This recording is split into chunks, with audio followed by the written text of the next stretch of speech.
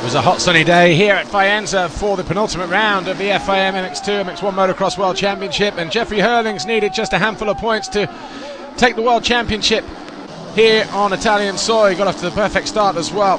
Just behind him was Tommy Searle, but Zach Osborne was having a great ride. So too Jordi Tixier. Those two would fight over 4th and 5th, but it would be the American who would eventually take it after being overtaken by the French kid early on in the race, and it would happen in exactly the same position as well. Julian Lieber was having a good ride, eventually came through into 11th on the Rockstar Energy Suzuki Europe MX2 machine.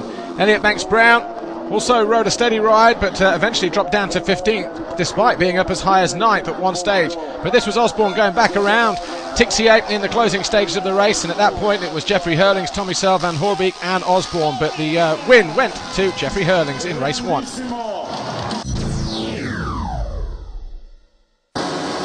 MX1 race 1, there's a tussle going down the start straight. A couple of riders got caught out, one of them actually, Max Nagel there just in the background, he wouldn't finish the race.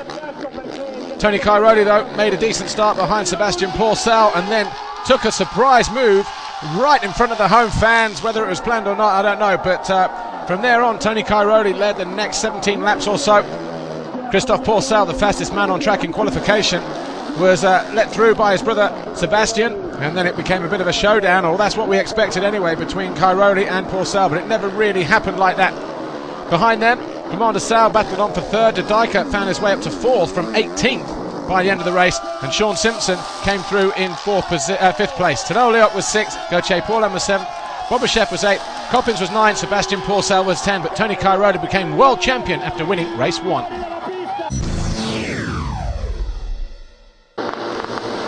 MX2 race 2, and all eyes on Jeffrey Herlings. He got a good start from the inside and then came across a few guys to secure that top spot as he went through the first turn. Just behind him Van Hoorbeek and Tommy Searle, but a couple of laps later Tommy Searle found his way into 2nd position, outsmarting the Belgian kid number 89, who eventually didn't fight back.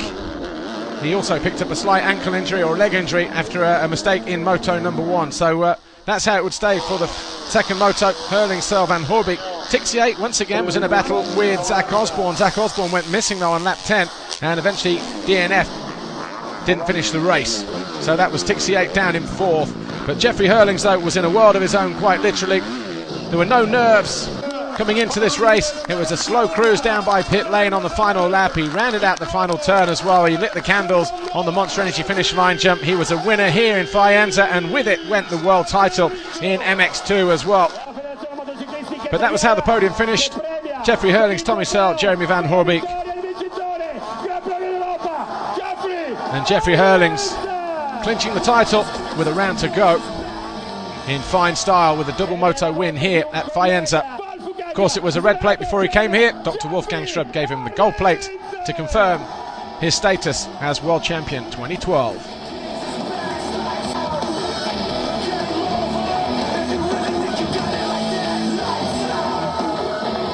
I've been going through everything this year, you know. Had so many tough times, but I fight my way through everything, you know. The donor story, the Pocock story, a lot of big crashes going on this year which people never knew about, and having to race in a lot of pain, but I made it happen. I never could do it with my mom. She helped me with doing everything, and I'm so happy with KDM. We worked so hard to get a title and to get it with a double bin with such beautiful fans. It's just amazing. Congratulations, hopefully the first of many.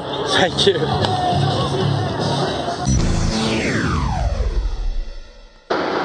Final race of the day, MX1 race 2, and we did get a bit of a showdown between Tony Cairoli and Christophe Porcel.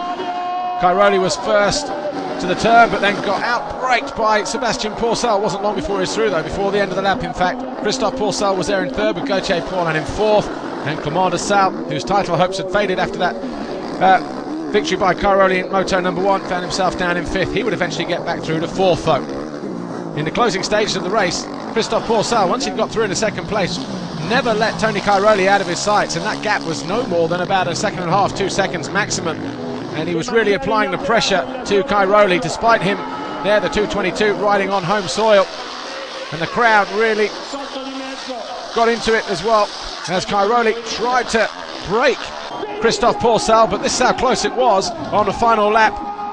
going into the final corner, nothing more than a couple of bike lengths. Tony Cairoli just hanging on from Christophe Pourcel, but he was already crowned world champion after moto number 1. He was congratulated there by Christophe Pourcel, who came home second. Gauthier Paulin was third in the race, but the overall podium was Tony Cairoli, Christophe Pourcel, Clément de Sal, who came home fourth in moto number 2. And it was his dad that presented him with the Grand Prix trophy here in Faenza.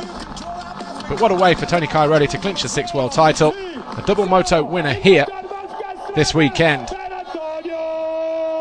And just like his MX2 counterpart, Tony Cairoli picks up the gold plate.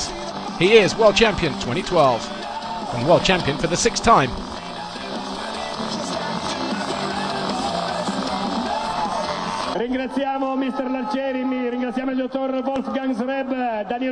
Of course, the end podium, all our champions this weekend and this year. Cairoli, Herlings, Tim Geiser and Mel Pocock.